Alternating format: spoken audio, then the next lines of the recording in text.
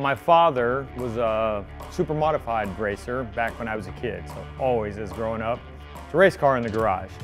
So I got the opportunity to work on those cars, and then growing up, my father always was interested in unique builds, unique cars, things like that, and so that kind of sparked my interest. The car behind me is a 1993 Mazda RX-7 FD. So the first thing is the billet engine that's in it. So the block was made by Billet Pro in Australia.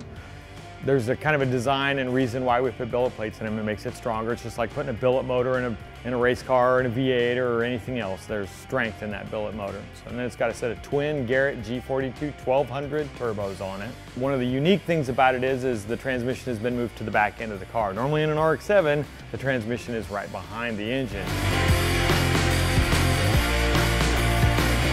A few months ago, I took the exhaust off the car and sent all the exhaust off to PTP Turbo Blankets. They 3D scanned all of the exhaust and made custom blankets for the exhaust. Probably have to say my favorite part of the car, I really do, I think is the front end of the car. Got projector LED headlights in it, but it still blends in with the RX-3 front end, which is a 70s front end. Of course, another thing you can see are the big 19-inch wheels that are on it, the Vossen 19s. The other thing you can probably tell is I love carbon fiber, from interior panels to the carbon fiber mirrors, the carbon fiber skirts that are on it. There's 4 different components into these fenders.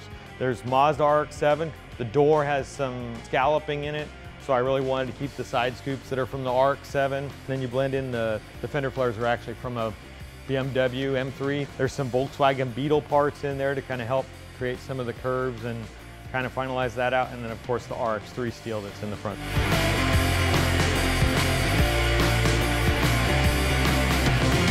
One of the neat things about the back end of this car is it has a set of EVO-R taillights, and one of the neat functions of the EVO-R taillights is the turn signal pattern is the same exact pattern that the Lamborghini has in the back end of it.